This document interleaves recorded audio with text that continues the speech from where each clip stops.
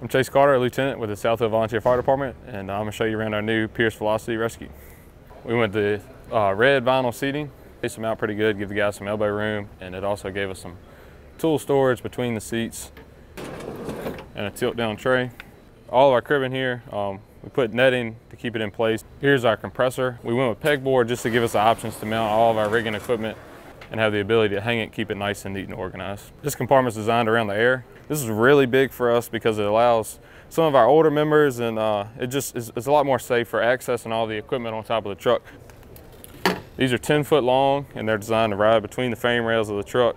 Pierce built us this box for some plywood storage that we requested.